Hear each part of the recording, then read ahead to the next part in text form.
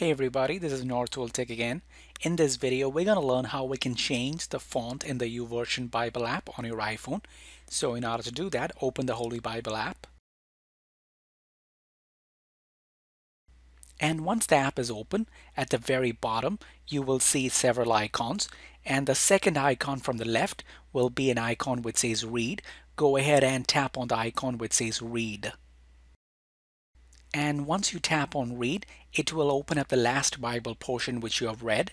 And at the very top right, you will see an icon which says AA. Go ahead and tap on that icon. And once you tap on that icon, at the bottom left hand side, you will see something which says Font. Go ahead and tap on Font. Alright, now you will be able to see all the available Bible reading fonts. And go ahead and select your desired font. And then tap on your desired font to select it. And once you have selected your font, you can just go ahead and minimize that particular font screen and you'll be all set. Alright, so that's how you change the font in the YouVersion Bible app on your iPhone. Thank you so much guys for watching, and if you have not yet subscribed to our YouTube channel, please subscribe to our YouTube channel because we create tech videos almost every day.